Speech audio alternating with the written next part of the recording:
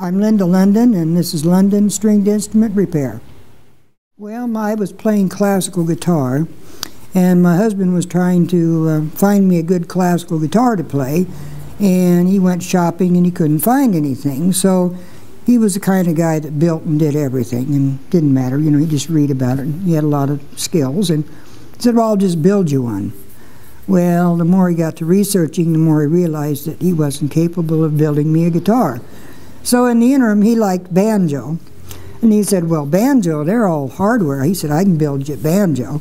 I can build a banjo, and I'll learn to play banjo. Well, one thing led to another, and the next thing you know, we had a shop upstairs, and we started up there, and we're there for about, well, I guess about 3-4 years, and then we moved down here. So just a couple of weeks ago, a guy come in with a, I love these, where they come in with pieces to a guitar, and it's in a paper sack. Want it restored. Those are, especially the older they are, the better I like them. I like to bring things back from the 1800s. And a while back, a guy came in with a harp guitar, and he had a complete history. It was in his family since 1903, I believe. And there were only 3 of them made, and he's got the full documentation on it and pictures of his family that had it. And I loved restoring it because it was in terrible shape. But I didn't do anything to the finish or anything. I just made it playable again, and it's really neat. The best part was seeing all the pictures and the documentation on it. It's got some history there, you know. When you touch it, you just know where it's been.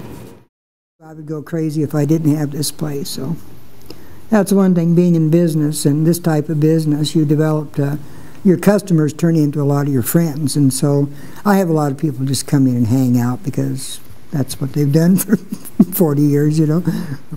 Yeah, and when I lost my husband and wife, it hadn't been for, like Steve Hansen, who was teaching upstairs, and some of my other customer friends coming in to help me out, I probably wouldn't have made it, but they were my moral support, you know, so.